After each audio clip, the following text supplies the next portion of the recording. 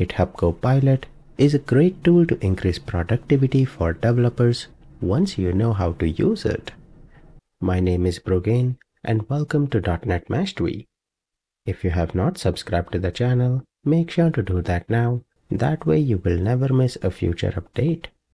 I have a detailed course on Udemy that will go through more advanced concepts with GitHub Copilot and with more examples in Visual Studio Code and Visual Studio. I have link of that in the description, but for today's video, we will quickly cover the best use cases for GitHub Copilot with examples. When we have to interact with GitHub Copilot, the first way is to use the chat option that is available in Visual Studio Code. There you can write commands on what you want Copilot to do. We will be using the workspace here, and we want to scaffold a new workspace. We will say create an HTML project. Once you press enter here, you will see a simple HTML project with index.html, script.js and style.css. If you select create a workspace here, it will ask you that where do you want to save that. Let me save that here. And that will save all the files that were displayed in the structure here to your desired location. And perfect. With that, we know how to use the chat for Copilot, and we have used workspace command and new command inside that to scaffold a new project.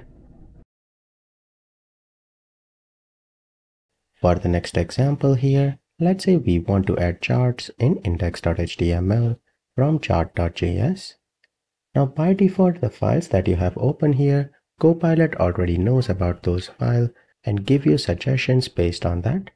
Let me close index here, open the chat, and right here I will ask Copilot, how can I add chart from chart.js? It is a simple question, so Copilot will give you all the suggestion on what you need to do along with some sample code. Now if you notice the code here in the HTML, it is creating a different title here, and that is because it does not know the index.html that we have in our project. But here, if you use the add workspace command, and then if you ask the same question, now it will examine your workspace and give you a solution that is personalized to your workspace. Now you can see it is saying that add it to index.html, and then in script.js that you have, you will add the JavaScript file. Also now if you take a look at the HTML here, it is using the same h1 and p tag that we have, and this is way more optimized than the result that we had before. So what we can do is let me open script.js here, add the code here, and the index.html, let me copy this code, go back and paste that. With that, if I save and run the project here, you will see that chart will be up and running in less than 2 minutes. And perfect, you can see it is up and running here with some sample data. So that is the power of add workspace. With that command, it will analyze your current workspace and give you with optimal suggestion based on your workspace. Copilot is great to add things based on your comments. Let's say you add a comment here and you are like, add a function that calculates number of days between two dates. You press enter here and you can see Copilot is giving you a suggestion on what could be done. If you press tab here, you can accept that, and that way you can get up and running easily by adding comments, and based on that when you press the next line, Copilot will give you a suggestion based on that comment. That is a great feature that you can use even when you are working with HTML or your custom programming language like .NET, Java, TypeScript, or anything else. We already know the chat option with Copilot, and also based on comments here, it gives us meaningful suggestion. Another way of interacting with Copilot is by using inline chat. Let's say we have the paragraph tag here, and when you select that, in Visual Studio Code, you can see the 2 star. If you select that, it will open an inline chat for Copilot. Now there is also a shortcut for that is Ctrl-I. If you press that, it will open the inline chat here, and you can tell something like increase font here, and it will basically increase the font size. You can see the result here. If you do not like the suggestion, you can regenerate and create a new response by clicking here. But because I am only asking the font size, that looks good. You can toggle the change here. That way you can see what it was before and what is the new update. If that looks good, then you can accept or discard the change.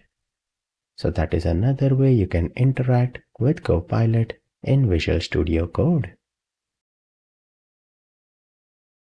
Next thing that I want to show here is when you are working with HTML or anything else, with autocomplete, Copilot does a great job as well. We will write some facts on Harry Potter. Now when you press enter here, because it already knows you are writing some things on Harry Potter, you can see it is giving you suggestions based on that. Even the closing element of UL that was missing, it added that, and perfect, that looks good. Now let's say if you want to add an image here, you can do that as well. If you write img tag, you can see in the src, it is trying to give you a suggestion for some Harry Potter image. Let me open the inline chat with Copilot and let me ask to get an image from Wikipedia. We can write here get an image from Wikipedia, and let's take a look at that. Perfect. Once we accept that, it will be available here, and let me take a look at that. Perfect. We have a random image of Harry Potter, and that looks good. But the autocomplete or auto suggestions with Copilot are super great. If I say here, biography of Tim Cook, let me press enter, you will be able to see the suggestions that are being provided here once you press enter here. And you can see because we added image from Wikipedia for Harry Potter, it learned that and then it provided the same suggestion for Tim Cook as well. Autocomplete is fantastic and I use that almost every day with my day-to-day programming. For the next feature of Copilot, let me go back to JavaScript here and let me add one more function here. Now this function is already there in your application, but you do not know what it does. You can select that here in the chat or even in the inline chat here. You can reference that selection by using the pound sign and then selection, and you can say explain. It will analyze that selection and it will explain you on what it is doing. You can see the function calculates number of weekdays between 2 dates. And when it says weekdays, it is only Monday to Friday, and that is pretty accurate. You can even modify that using Copilot to give some extra suggestion or add some more functionalities. So if there is any code in your application that you do not know what it does, you can select that and you can directly write #selection and explain that, and it will explain the other function as well that calculates number of days between 2 dates. And that looks good. Now for other example here where we have the method here, if I remove the return here, that means the function will not return anything. And then if I ask Copilot to fix that using the /fix here, it will display on what it will fix, and you can see it is returning back the count. That way you can use Copilot to help you identify some issues and potentially how to fix that. When you work with Copilot, it gives you multiple suggestions. Like after the comment here, I have add bootstrap card design.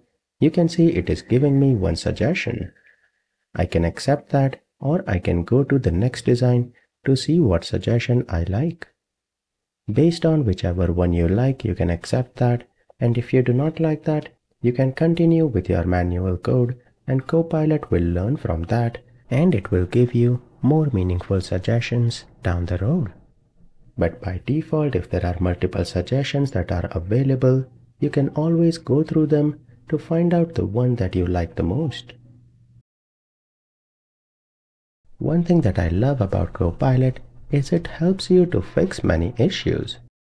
Like right now in my logic, if I add calculate here and if I go to chart, it should display me a chart. But it does not display if I do F12 here. It says chart is not defined. All I can do is I can copy this message here, I can go to chat here, and I can say look into my workspace and try to fix this particular error. Let me paste that.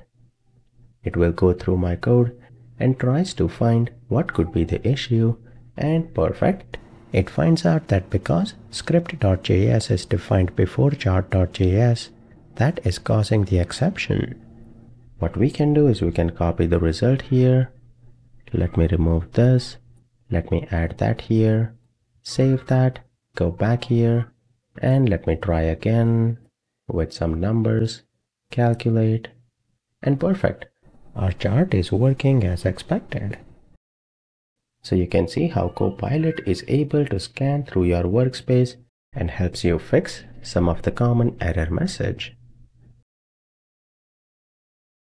Finally, what I want to show you is GitHub Copilot will also help us with the commit message. Let me copy this button here and let me add one more button here. I will call that download image. And let me fix the ID here, download image.